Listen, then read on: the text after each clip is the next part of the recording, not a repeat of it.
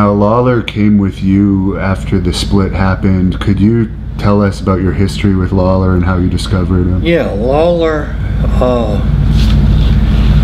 Jackie Fargo introduced me to Jerry Lawler as an artist. Jerry worked for him at a radio station, you know, making banners and stuff like that.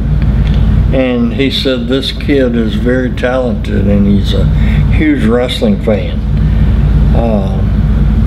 Why don't you let him take his artwork on TV and show it? So I did, and then some period of time passed, and Fargo said he's been wrestling over in Arkansas, and why don't you let him come to TV? And I did, and as an enhancement talent, carpenter. And he just took incredible bumps. And so I said, Jackie, I think you're right. This kid can draw some money. So we started booking him. And had one little incident that he didn't want to make some towns that were a long ride away. And so I sent him out to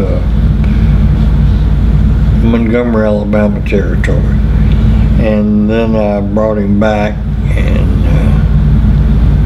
he just had a charisma that was very special and was a good worker, and every day his ability on the microphone every week seemed to get so much better and so compelling.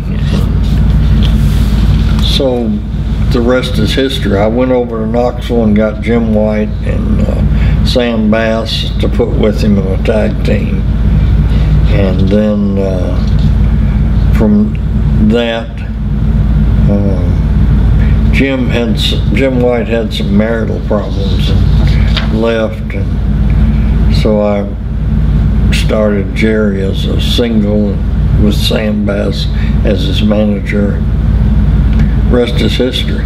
And was Jerry Lawler versus Bill Dundee the feud you made the most money with over the years? Yes, and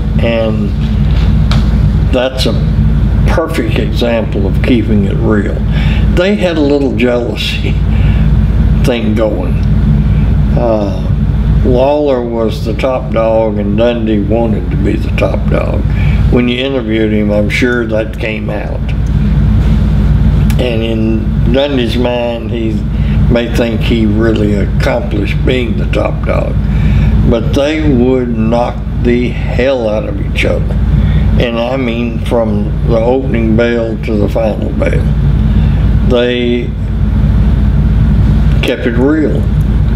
And the people would watch and say, they don't like each other. They're really trying to hurt each other.